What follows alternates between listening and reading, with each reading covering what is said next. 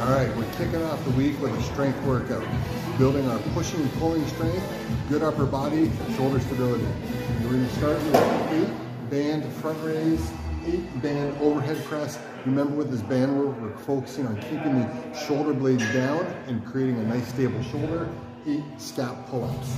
Then we're going to go 2 sets, 5 empty barbell floor press with the 2-second down and the 2-second hold at the top, and then 5 TRX rows working on those pulling muscles. And for our working sets, we've got 5 sets of 5 floor press.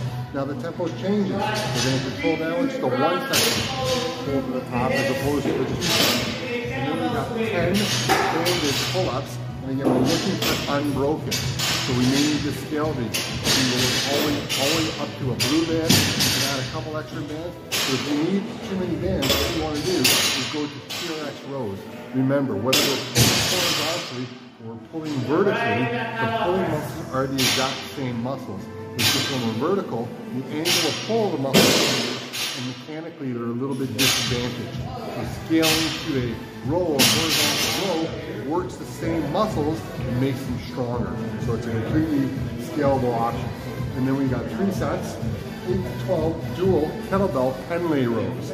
So with a 2-second down, 2-second pause with our knuckles right to chest. Now pen lay rows means we're pulling the kettlebells from a dead stop off the ground. Very much like deadlifts, so we're building starting strength with our pulling muscles in our back. And then we've got dumbbell standing strict press.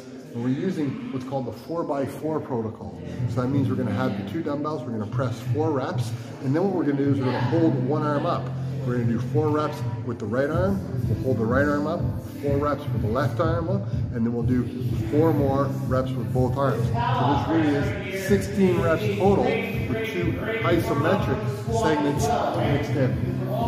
At the end, we're going to finish off with a little bit of metabolic work. We've got 30 seconds of double under practice, 2 to 4 wall walks, and then 10 Lou raises.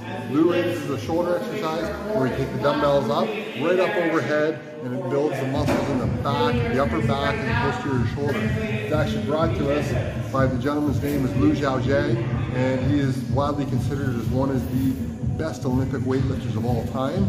And this exercise is specifically designed to work at all the muscles that support the overhead work when we're doing the push press, push jerk, taking weight overhead. So we've got a great workout to kick off the week.